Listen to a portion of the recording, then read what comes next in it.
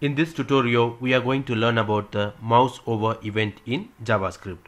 The mouse over event fires at an element when a mouse is moved onto the element. So let me explain you with this simple example. I have the paragraph saying mouse over me to see the change. So here is my page. When I mouse over on this paragraph, nothing is happening because I have not used the event, right? If you want to see the changes to be made on this text when I hover on the mouse, all you need to do is you have to use the mouse over event. So let me create one. So I'm going to create, let me create the JavaScript with an event name called mouse over, so that way every time when I hover the mouse on this particular text, this text would change to something else. So I'm going to create a var. Element is my name of the variable. I'm going to say document dot get element by id. So here what I'm going to do, I want to change this paragraph, isn't it? So when I hover on this text, I want this text to be changed to something else. So let me create the ID for this. So let me call this one as a demo. So come to JavaScript, I'm going to call that ID.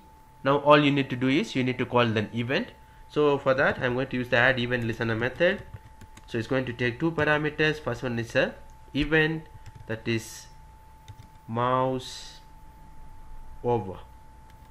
So there is another event called mouse down. So let me use mouse over. Here I'm going to call the function.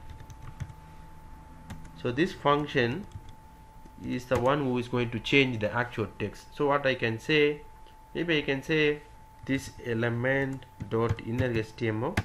I want to say hello everyone, right? So what does that mean exactly? So every time when I hover the mouse on this particular text, I want this text to be changed to hello everyone. So that's how mouse over event would work. So let me refresh. Let me hover. You have seen the text have changed. So you can use mouse down. There is a different mouse event. So you can use mouse up.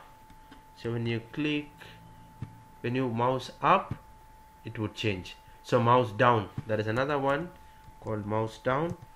So save and refresh. When you click mouse down, so it's going to change hello everyone. So this is how mouse events would work in JavaScript.